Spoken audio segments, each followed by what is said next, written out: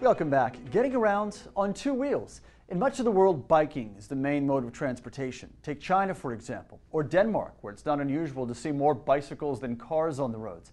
That's not the case in the U.S., not yet, but with gasoline prices burning up our billfolds, more of us are turning to bikes for our commutes. And as Energy Now's Josh Zepps tells us in this Energy Next, some folks are also putting a charge into their old Schwinns. In the roughly 150 years since the bicycle was invented, it's become the most popular method of transportation in the entire world. There are more than twice as many bikes as there are cars, around 1 billion. But in the grand pioneering tradition of American innovation, some folks are working to ensure that the story of the bike is just beginning. It's personal transportation, it's very cheap, it's very energy efficient. Ed Benjamin is one of the world's top experts on the thriving business of electric bicycles and the founder and head of the industry body, the Light Electric Vehicle Association. I speak Chinese now. I spent a major portion of my life in China. The Chinese people have been the world's single largest market for buying normal bicycles. Today, 1 out of every 2 bikes they buy is electric. And it ain't just China. It's estimated there are about 120 million e-bikes on the road today worldwide. No matter what happens, we do our steady 20% increase in sales. Bert Sebula and his dog, Mr. Bailey, run one of New York's busiest electric bicycle stores, Nice Wheels. His e-bikes sell from about $1,000 to $4,500. Save money, leave your car at home, you stay healthy. Great. It just makes sense. I think that's the future for a lot of people. Let me buckle you in. People, for example, like Greg and Jeannie Christ in Washington, D.C. They're so happy whizzing their tops around on their e-bikes that Greg even sold his car. The batteries on their bikes get about 15 miles per charge. We used to bike to work, and I got a couple calls when Jeannie was stranded at the bottom of the hill. It's true. And I just started thinking, what would be the best way to have her commute with the child and erase the hills? More people using e-bikes because Washington has a lot of hills, and there are a lot of people like us who live 4 miles away from work. It's not that far, but it's far enough to be sort of a pain if you're biking up and down hills. When Americans start saying, it cost me $80, $100, $120 to fill a tank in my car, what are my alternatives? One of the alternatives is going to be the normal bicycle. One of the alternatives is going to be an electric bicycle. One of the alternatives is going to be your local bus system. Another alternative is going to be a metro that your city hasn't built yet, but you're starting to think it's a pretty good idea. Nobody is saying electric bicycles will replace cars. But you might think about the e-bike boom this way. First, humans invented the wheel and domesticated the horse, which gave us the horse-drawn carriage. Then came the steamboat and the locomotive, then the streetcar and the bicycle, and finally the personal automobile. But what's the next step? It's probably not flying cars and jetpacks. This idea that the best way to get around is to sit in your car and enjoy your air conditioning, listen to your radio, and when you're in a traffic jam, watch a video on your iPhone and maybe apply your makeup. That's a paradigm that it works in some places. There's an awful lot of places it doesn't work. It's not going to be the ordinary human solution for transportation. So here's what you need to know about the electric bike. There are basically 2 kinds.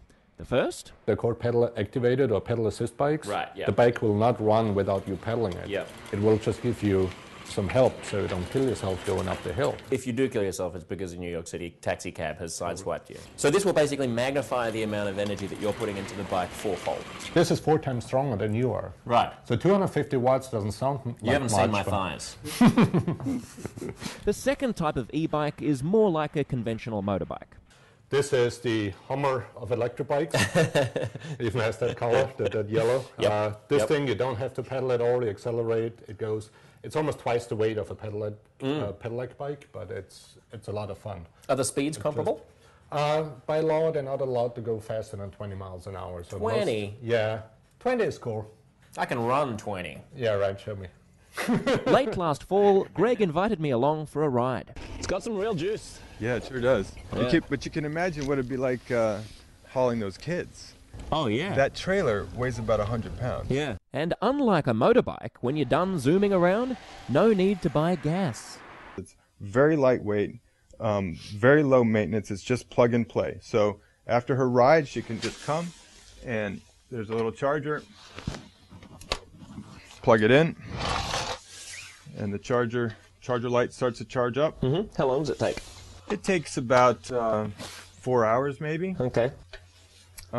But usually we just leave it plugged in overnight, and next morning she's ready to ride. I mean, how much power does it take? Is it noticeable on your electricity bill that you, Oh, no. you use e-bikes? No, it's inconsequential, really. Now, no story about e-bikes would be complete without a visit to one man, the octogenarian grandfather of the e-bike himself, Frank Jameson. Given the weather in New York and DC at the time, I was pleased to learn I'd be meeting Frank in Naples, Florida. All right. Is it inappropriate to show up to the grandfather of the electric bicycle driving a V6? Frank used to work for General Motors, and when it comes to e-bikes, he and friend Ed Benjamin literally wrote the book. Electric Bikes Worldwide Report is the industry Bible. And he was the man who revealed something kind of depressing. All electric bikes are made in China. There are Every single one? very few made in this country. Okay. Nearly 29 million e-bikes were sold worldwide in 2010.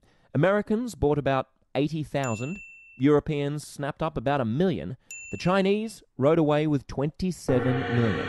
You said that you felt like the world might be on the brink of a transportation revolution. Is that hyperbole? No, it's not on the brink. We're building worldwide. We're building metros at a fantastic pace. The human race is changing the way it moves rapidly, effectively, and America is a little bit slow off the mark. What we've got works okay for us at this time. It's becoming unaffordable. We're going to change. All right, Mr. Bailey, let's burn some rubber. In New York City, Josh Sepps, Energy Now.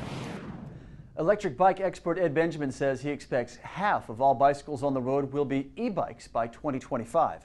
Walmart and Best Buy sell the bikes for about $500 a piece. And Benjamin says that may be the cheapest they'll get because the materials used to make e-bikes are in high demand.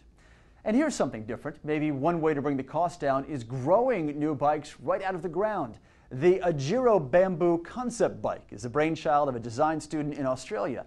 The bamboo actually grows on a special frame in the shape of a bike, saving on raw materials like steel or aluminum and saving energy too.